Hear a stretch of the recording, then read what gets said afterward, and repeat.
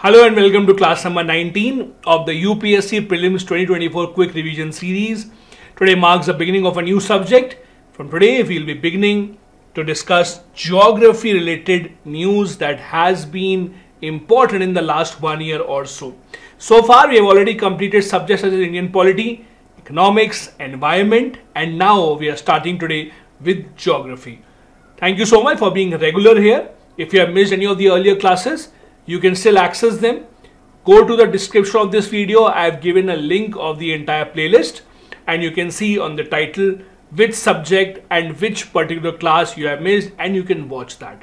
Also, in case you need the PDF of these lectures, what you need to do is go over again to the description of the video, find out a link for the Telegram channel, join the channel, and you will get all the PDF of these lectures and much more. Without any further ado, let's begin. We have already discussed about 190 topics so far. We are starting with 191. First topic in the news, Arctic amplification. What is Arctic amplification? As the name suggests, this is an increasing trend of temperatures are increasing in the Arctic Circle and in the nearby region. The pace at which the temperatures in the Arctic are increasing is much more as compared to the pace at which the global temperatures are increasing, because the base in the Arctic region is so low that any increase in the temperature will be considered much higher and much more disastrous. This is called as Arctic amplification. How do you define it? Technically, you define it as increasing warming taking place in the area north of 67° north latitude. So do remember, north of 67° north latitude, when temperatures increase there, this is called as Arctic amplification. The difference between the poles and the tropics, the difference in temperature, is called as Arctic amplification. Now, why is this happening? There are a lot of reasons, global warming obviously being one of them. But if you look at exact reasons of what is happening here, the melting ice cover in the Arctic means there is much more land and water that is getting exposed to sunlight. That means many more solar radiations are being absorbed, thus increasing and accentuating the entire impact of temperature. Heat is transferred from the tropics to the poles through the air circulation system, and that is also leading to increased Arctic amplification. This is pronounced in the Arctic much more than as compared to Antarctica. Do remember that. And why is this? Because Antarctic is an ocean covered with sea ice, while Antarctica is a higher elevated continent covered with enduring ice and snow. So do remember this difference. It can be asked by the UPSC. Why do we see much more concerns about Arctic and its warming as compared to Antarctic and its warming? This is the reason behind that. You can pause for a couple of seconds, read it completely to understand this in your mind. What are the causes? The first main cause is the ice albedo feedback. Means the reflection of the sun rays that fall on ice, that is also leading to much more sunlight being absorbed in this region now. Sea ice and snow have much high albedo, meaning that they have much higher chance of sunlight being reflected back. That means they are capable of reflecting the most solar radiations as compared to water and land. So as more and more ice goes away, as more and more water comes in contact with solar radiation, it will absorb much more sunlight. So basically, the process itself will increase the heat that is generated in Arctic. If there's this much ice, it will absorb much lesser ice wave, or it will absorb much lesser sun radiation. As the ice starts to melt, when you have water here, it will absorb much more sun radiations and it will increase the overall temperature. That is what is happening in Arctic right now. Over here, you also should remember what is lapse rate. This is the rate at which the temperature drops with elevation, decreases with warming. All these are important parameters that you need to remember for the prelims examination. Related to this is the next news, that is permafrost. As the name says, permafrost means permanent frozen area, means an area that has been permanently frozen for many years. That is called as permafrost. Now, something interesting is happening here. For a very long time, the scientists thought permafrost is good for us because it is actually storing a lot of carbon. If that carbon is released in the atmosphere, it will further increase our global temperature. Now what is happening, because of an increased temperature, a lot of these permafrost are melting. Ice that was frozen for many decades, now it is being dissolved slowly. With the dissolution, a lot of harmful gases that were stored inside the permafrost are getting released. Some of these gases, in fact, even have radioactive activities. These gases being released now can be harmful for the environment. So permafrost, from being a carbon sink, is now turning into carbon source, because it is now releasing carbon into the atmosphere. Why? Because it is now melting. How to define permafrost? Basically, this block of ice that has been permanently frozen for a minimum of 2 years, and it can go up to thousands of years. It can be a few feet, and it can be more than a mile also, as we see in Arctic, for example. Although the ground is permanently frozen, on top of that, it is not always covered in snow. It may not have snow on top, but underneath it, it might have 1 mile of just frozen ice and nothing else. It can be found on land and below the ocean floor as well. They are most common in regions with high mountains in the Earth's higher latitudes, as you might expect, in North and the South poles. Again, these are seen in areas which you expect where there is extremely harsh temperature: Siberia, Alaska, Canadian Arctic, Greenland, etc., and in Tibetan Plateau as well. What is the composition of these permafrost? They are a combination of rock, soil, sand. All that is held together with the help of ice, and that is why when the ice starts to melt, all of that gets disintegrated. They contain soil that is mostly made up of minerals, that is in the lower permafrost layer. The layer of soil on top of the permafrost does not stay frozen throughout the year. The top layer might be frozen, might not be frozen. So it's not necessary that at that very top you should have ice only. Underneath it you will have ice. That is the concept of permafrost. Another new discovery that was in the news was the discovery of the blue hole. The world's deepest blue hole was discovered in Mexico. This is very recent. As you can see, May 2024. So just this month itself, scientists have discovered a 900-foot deep sinkhole of Mexico's Yucatan Peninsula. It is one of the deepest blue holes in the world. The one that is comparable to this is China's Dragon Hole that is found in the South China Sea. The blue hole is a large marine cave or sinkhole. Basically, if you look at, let's say this is the surface of the ocean, underneath this, something like this is formed. That is basically the blue hole.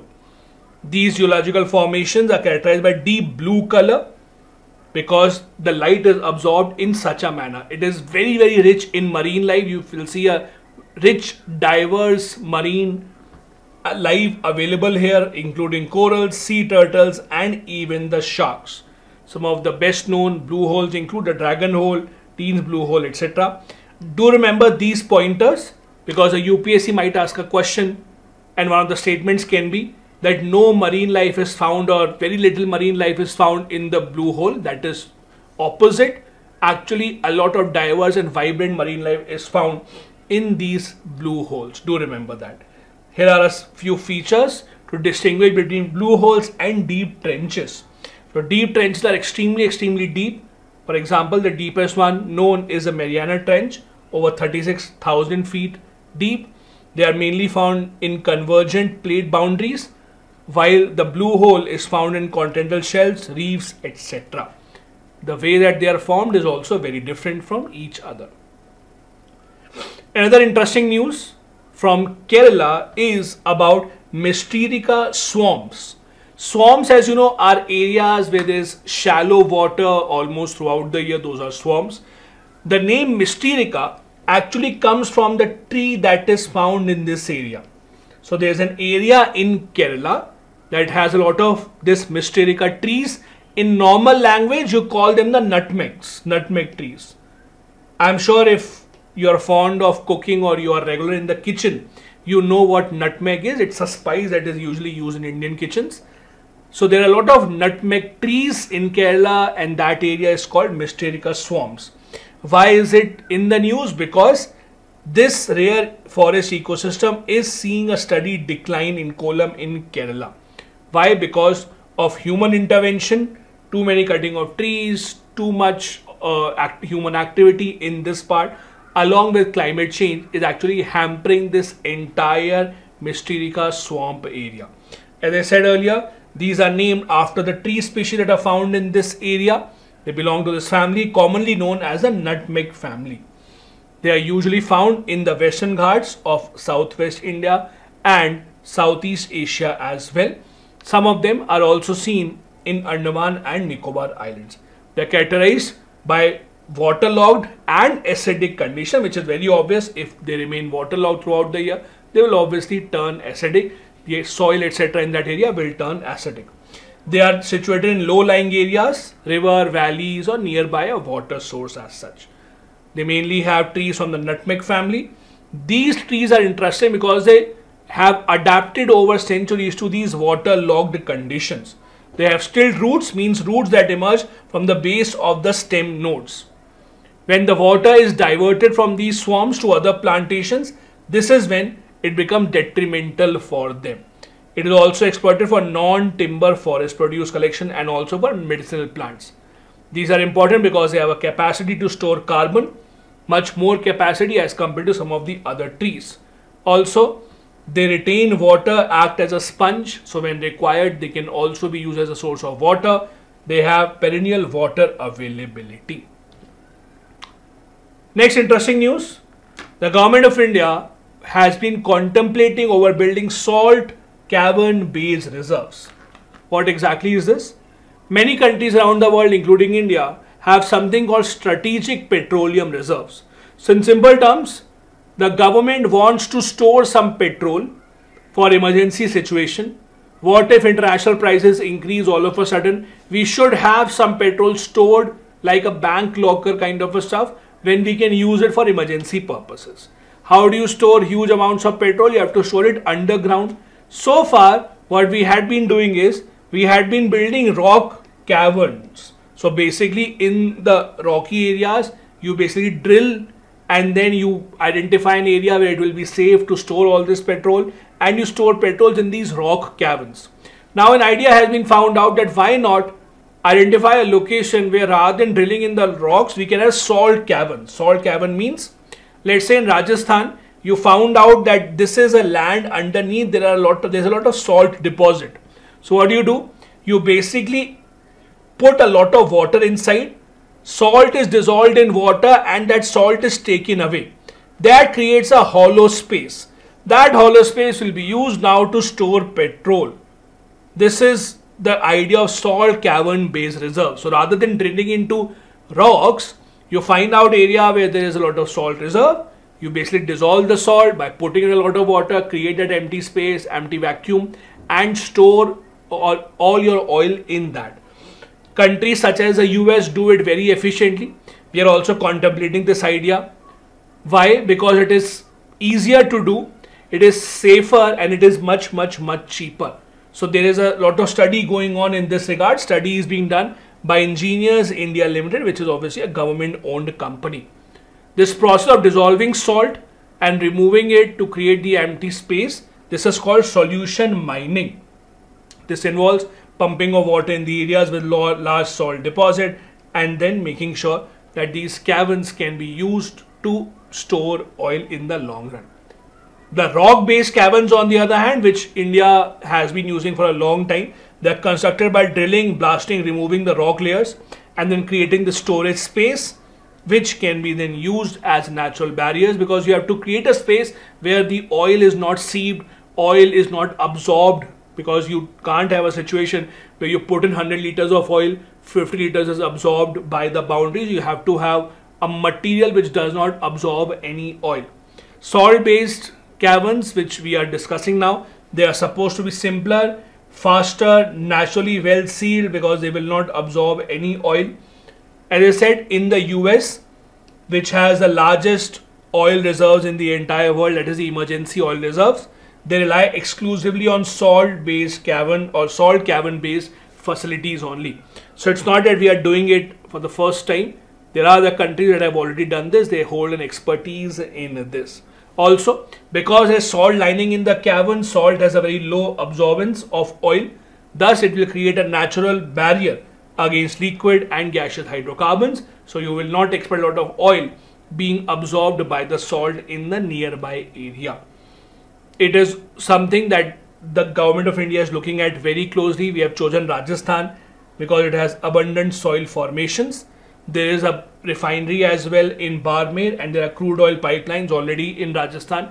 So there is infrastructure present already. We would not have to work much.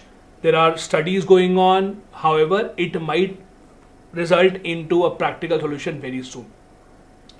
These are the existing strategic petroleum reserves that India already has. As you can see, most of them are in South India, Mangalore, Padur, Visakhapatnam, etc. As you can see, most of these are nearby the coastal areas, because how do you transport so much oil here? The reason that Rajasthan is suitable without being a coastal area is that there are a lot of pipelines. So you can basically send a lot of these petrol. It has to be near the refinery so that you can easily transport oil and you don't have to work hard doing that. Next, we'll talk about a report called the High Vice Report, published by ICIMOD. The report brings bad news. The news is that the mighty Hindu Kush Himalayas might see a decrease in the water supply by 2100. Now, this is again not something that you should be surprised by. Most of the mighty mountains around the world that bring in water to major rivers because of their ice caps, many of them are seeing and witnessing a reduction in the water storage. And the same is happening in the Hindu Kush mountains. This is what is being seen in this report called the High Vice Report. This High Vice Report is published by International Center for Integrated Mountain Development. The key findings of the report are: glaciers disappeared 65% faster in 2010s than the previous decade. Availability of water will peak in the middle of the century and then it will start to decline. So around 2050, we will have the most water available in the Hindu Kush mountain ranges, and then it will start to decline. How will it impact? It will have a major impact on populations around the world, especially in the mountain communities that depend upon this water source for their livelihood, for property, heritage, infrastructure, etc. Not just this, the mountain infrastructure, the mountain habitat is anyways extremely delicate, and you can't expect a lot of changes there. So we'll have to see how the government plans to actually come up to a solution to this problem. This region or this mountain range, the mighty mountains, one single range extends from the Afghani country, or Afghanistan rather, till Myanmar. Then it includes on the way India, Nepal, etc.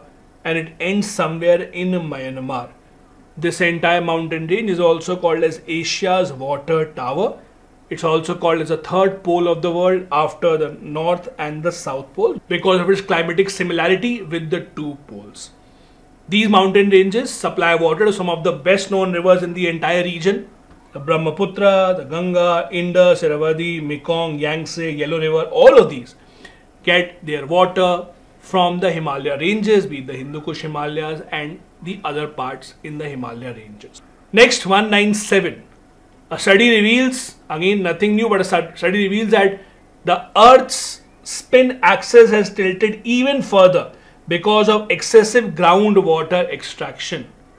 Just imagine, humankind has extracted so much water from the ground that we have tilted the Earth's axis. Now this is not a new discovery, but the fact is that it is still happening and it has been confirmed. This has been confirmed by a study in Geophysical Research Letters. Now, how does it happen? How is it possible?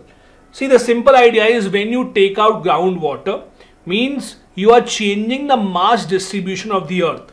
In the surface of the earth, when you take out a lot of water from one place and you don't take out water from the other place, obviously, it will lead to change in the orientation of the earth. And this is why it is actually resulting in a drift in Earth's rotational pole. And that is why we see that there is an impact here. Earth's axis was also impacted by ice sheets and glaciers, its melting, because again it led to change in Earth's mass distribution. Now groundwater extraction has also added to that list. As you know, North and the South Pole are the axes where it intersects the surface. However, these are not fixed. These axes and poles fluctuate due to variations in Earth's mass distribution. In the past, the pole's drift was only caused by natural forces such as the oceanic currents, on which humans did not really have any chance of making an impact, but now it is being done with human impact as well. The role of water, extraction of water rather, on how the Earth's surface or how the Earth's axis is was first discovered in 2016, and since now distribution of groundwater has been confirmed by a lot of scientists around the entire world.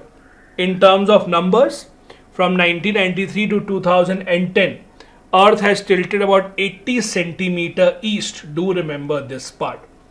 From 1993 to 2010, people have pumped out 2150 gigatons of groundwater, or about 6 millimeters of sea level increase. This excessive groundwater extraction has caused the Earth's pole to drift at about 4.63 centimeter per year between these, resulting in about 80 centimeter of tilt towards the east. To remember, it is towards the east. The most redistribution has happened in West North America and northwestern India. Both are located at mid latitudes.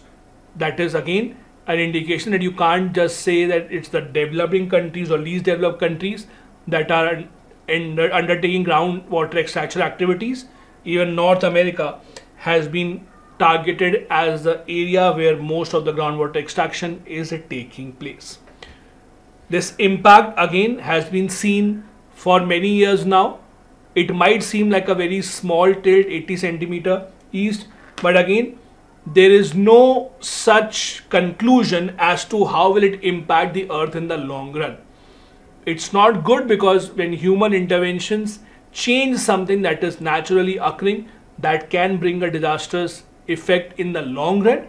But at least right now where we stand, we do not know the long-term implication of what is going to happen in this area. The next news is about India's cotton production. As per a recent report, India's cotton production has dipped to a 15-year low, and the government of India is looking to revamp cotton farming in India, on which a lot of farmers are dependent. Here are a few things about cotton production in India that you must remember. India, as you know, has introduced BT cotton, that is genetically modified cotton, that has given a boost to India's cotton production a few years back. Right now, India is the world's second largest producer of cotton after China. In India, it is Maharashtra, Gujarat, Andhra Pradesh, Telangana and Punjab that see most of the cotton cultivation. It requires a substantial amount of rainfall, be it in terms of water irrigation or natural rainfall. About 600 mm of annual rainfall is suitable for this. It requires well-drained soil with nutrients such as nitrogen, phosphorus and potassium. Please do remember, India's introduction of BT cotton in India was a major boost to the cotton production in India overall. We cultivate different varieties of cotton, including the short staple and the long staple cotton as well, apart from BT cotton and Desi cotton. Next news is from Singhbhum Craton. There are studies ongoing which indicate that Singhbhum Craton's unique geological features can give information about Earth's surface and how Earth's atmosphere has progressed over many centuries. Now, Singhbhum Crater is extremely famous for its history. Due to its old age, a lot of research has been conducted in and around the Singhbhum Crater. It has now revealed that about 3.5 billion years ago in this region, the volcanic eruptions were very common. What are these craters? They are stable portions of continental lithosphere, which consist of the two topmost layers of the Earth, that is the crust and the uppermost mantle.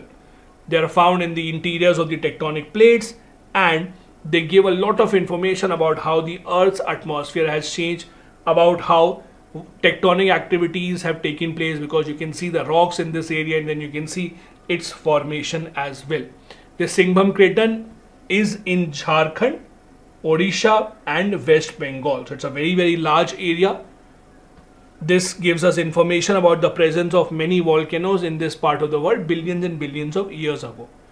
It is from the Archean age. It's a part of India's larger shield, which is a stable continental crust. It is known for occurrences of banded iron formations called BIFs. That is why it's a part of the mineral belt. As you know, Jharkhand, Odisha, this is the mineral belt of India. This crater has also undergone many changes over the billions of years of its formation. There has been a lot of stages of metamorphism that has changed how this crater is right now, but it does give us a lot of information about the past. From this news, what do you have to remember? Just remember its location, the fact that it is present or it is located in Jharkhand, Odisha and West Bengal. And do remember that it gives an indication about frequent volcanic eruptions in this part of the world about 3.5 billion years ago. It talks about, for example, submarine mafic volcanism. That talks about the volcanic eruptions 3.5 to 3.3 billion years ago. It also helps us in comparative analysis of Earth's tectonic activities in this era as compared to the earlier era. The last news from this part of class number 19 is that Brahmani Natural Arc has been given National Geoheritage Site status. We discussed in the previous class also that 2 sites have been given this National Geoheritage Site status. This is the third one. This is the Brahmani Natural Arc. This is the largest natural occurring arc in the entire world. There are a lot of theories and stories about how it may have come into being. It's said to be from the age of the dinosaurs, that it still exists. The Geological Survey of India, as we discussed, is the agency that gives this geological heritage tag to these sites. It is present in the Kanika range of Sundargarh forest division of Odisha. It dates back to the Jurassic period, and this is the largest natural arc in India with a geoheritage tag. It has a base length of about 30 meters, height of about 12 meters. Apart from this, India also has 2 other natural arches that are very famous among the tourists. One is in the Tirumala Hills in Tirupati and the other one is in Andaman and Nicobar. But both are much smaller than the one that we see in Sundargarh that has been given the Geological Heritage Tag by the Geological Survey of India. This is composed of ferruginous sandstone. It dates back to the lower to middle Jurassic age. Jurassic age means the age of the dinosaurs, and the geological significance of the site began simply in 2017. So it's not very old. It was discovered very recently. It was discovered during the coal exploration in this district, and since then there has been a lot of study going on in and around this arch. This brings me to the end of class number 19. I hope it is helping you in your revision. If you want to get the PDF of these lectures, join the Telegram channel. The link is in the description of the video. If you missed out on any of the earlier classes, I'm giving the link of the entire playlist here as well. Thank you so much. I'll see you in the next one. Jai Hind.